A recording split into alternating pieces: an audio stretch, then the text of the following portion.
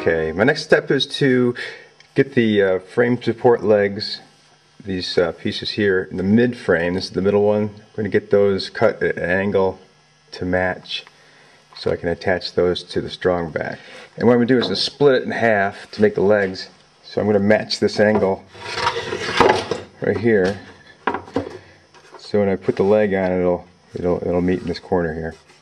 Okay, I've cut that. It's an odd angle, so I can meet this over here. See if this leg matches up to this corner, and it should. So I've got two pieces cut with one by splitting one in half. Okay, this is the next step, is to notch this out here. It is a 1.5" by 3/4 wide notch. This is the bottom of the boat in the mid frame here. This is where the bottom of the boat here meets the side of the boat. Right here is a parallel line 3/4, and then it's kind of nice. Nicely the square happens to be 1.5", so I can just mark it really fast this way. Here's one cut out. It's all set to go, both sides. Here's the mid frame with the leg attached. What's nice to have at this point is to have a Japanese pull saw, and you can just go ahead and notch.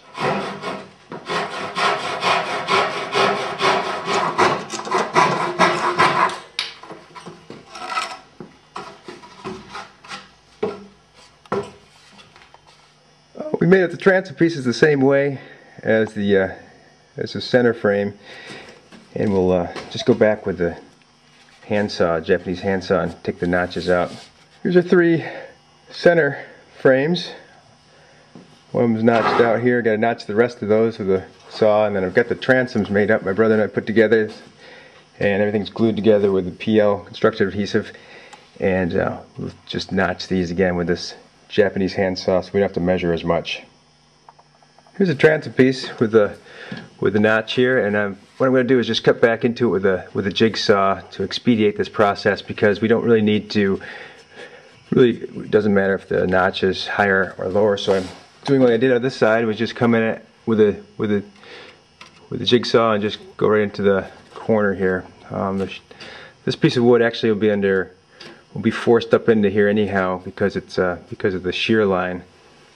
From the top of the transom down to where it should sit against the strong back is a total of 28.5 inches. So I'm going to mark those on the legs and get them ready to put on attach to the strong back. To mark the transom at 28.5, just put your ruler on the top of the transom, and then make sure down here it's at 28.5, and if it is, you can swing an arc, just like in a high school geometry class, to make sure that it falls right at 28.5. And just to make sure, I'm going to put them on by myself, so I just put some cleats on here at the 28.5 inch line, so that I can then take the transom and just set it down on the strong back and have it stand up at the right height here.